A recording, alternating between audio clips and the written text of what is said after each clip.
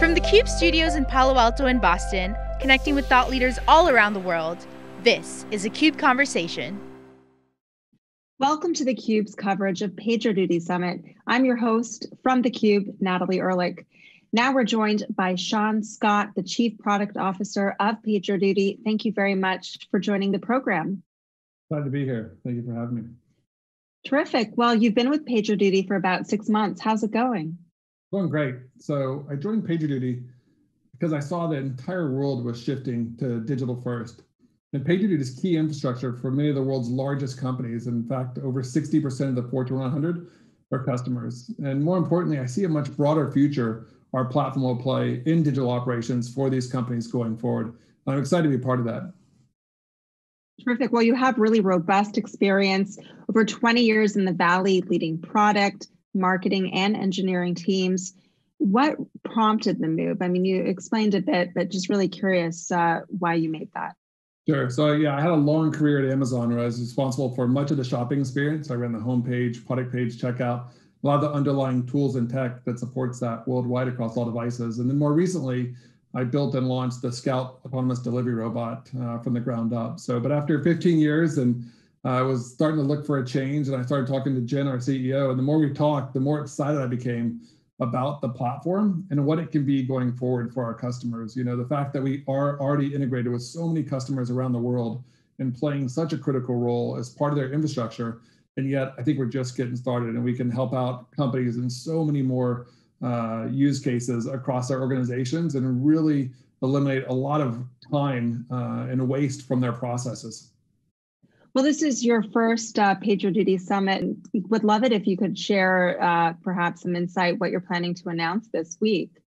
Yeah, sure. So we have a few things that we're announcing. One is we announced last year, probably the biggest news last September was our acquisition of Rundeck. And so as part of that, we're announcing our first integration of PagerDuty and Rundeck in the form of Runbook Action. So this is you can think of it as kind of quick, kind of micro automations or short automations to give responders much more insights into what's actually happening with an incident. So maybe it's running a mim command or a script on a server. We can actually run that directly from the PagerDuty interface, so you don't have to SSH into a box, for example, which is all just takes time and effort. And so when you're trying to remediate an issue of maybe a site being down or a service being down, it all happens right there. And even your frontline responders can now do those remediations as well, or those automation actions again, before they need to escalate to the next tier or bring in other devs to help troubleshoot. So that's pretty exciting. We're also announcing Service Graph, which is a new way to model your services and to show your services and really understand your dependency graph. So if you think about one of the biggest challenges often when you're trying to remediate the issue is understanding, is it me or is it one of my dependent services? And so now we actually have new visualizations to really show the responders exactly what's happening. And you can quickly see, is it you or is it maybe some dependency? Maybe multiple teams are having the same issue that because one of the core services that everybody leverages is down, and you can quickly see that. So that's pretty exciting as well. We have change correlation and incident outliers. So change correlation, you know, most incidents occur because of changes that were made by us people. And so being able to spotlight things like, here's a change that was recently made, or here's a change based on our machine learning algorithms that we detected that could be a culprit here. So providing much richer insights to, again, reduce that mean time to resolution. So this whole team, our event intelligence team, that's their whole purpose in life, is really just to reduce that mean time to resolution for our customers. Imagine waking up, you know, tomorrow and your mean time to resolution just magically goes down because of our software updates. And that's how that team focuses on. And then the last one is in this group is incident outliers, which is all about telling you if an incident is this rare or is this a frequent incident, and just giving you a little more insights into what you're seeing, which will again help the responders. We have some other announcements coming up, but I'll save that for Summit. Terrific. Well, you know, I'd love it if you could share some insight on the competitive landscape and how PagerDuty is, how you see its product offering different from the others.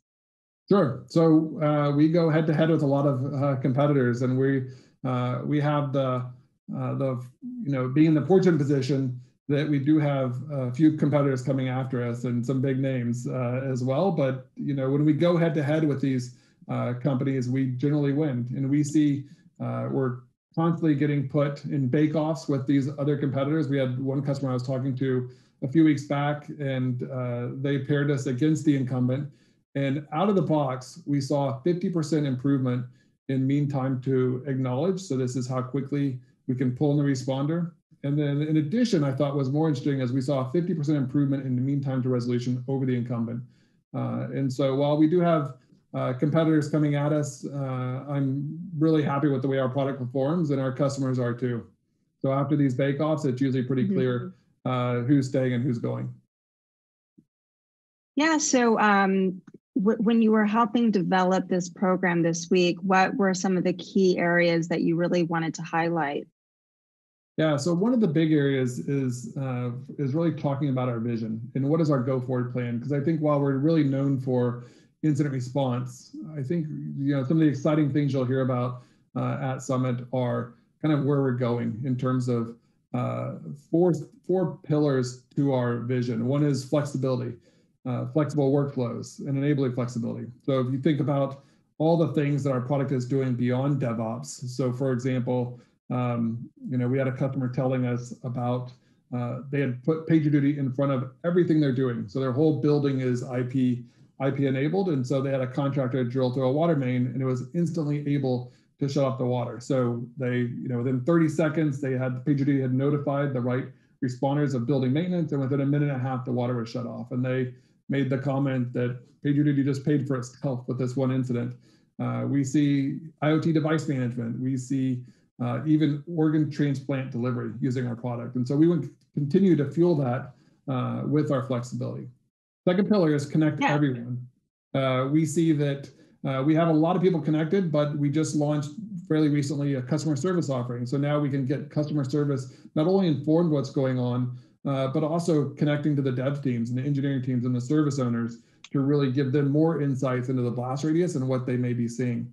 The next one is connect everything. So we have over 550 out-of-the-box integrations. And so it makes it seamless to connect to apps like Datadog, but then also we work where our customers work. So we can actually do work in Slack or MS Teams and take action right in those tools. And the last one is automate away the toil. So we want to automate what can be automated. And this goes back to the Rundeck acquisition that I mentioned, and getting that more deeply integrated with the stack and with processes across an organization. And we're seeing that when our customers really take advantage of that platform, they can really automate away the toil and automate a lot of redundant work and work that is just busy work that keeps people from doing their day job, so to speak. Yeah, well, obviously we had a really unusual last year with the pandemic. How do you think that it changed business for you? Did it inspire you to move in a new direction? What do you see next in the near future? Yeah, for sure. So I saw that, it's part of the reason why I came to PagerDuty, because I saw the transformation industries were making to digital first, right? And so there was a lot of teams, a lot of companies struggled, but then a lot of companies also flourished. You take, companies like Instacart and DoorDash and Zoom, had a terrific year. And so, PagerDuty, even with the pandemic and companies that were struggling, we still grew pretty rapidly last year. And I think it's pretty exciting, and it really speaks to that migration to digital, where digital is now becoming, table stakes and just part of what you have to do as a business, as opposed to it used to be a goal that, oh, we need to do more on our digital platform. And now it's like, you have to, focus on your digital platform if you want to simply stay relevant today. And so I think that's, really important for PagerDuty, because that's where we really help companies thrive. Sean, that's really interesting. To close out this interview, do you have any last thoughts? No, I think that covers it. I think we're, really excited to grow with our customers, and we're seeing great traction in the market, and look forward to a bright future and our platform really helping customers solve new problems that they might have not even considered us for yet. Terrific. Well, thank you very much for your insights, Sean Scott, the Chief Product Officer of PagerDuty. And that wraps up our coverage today for the PagerDuty Summit. I'm your host, Natalie Erlich for theCUBE. Thank you for watching.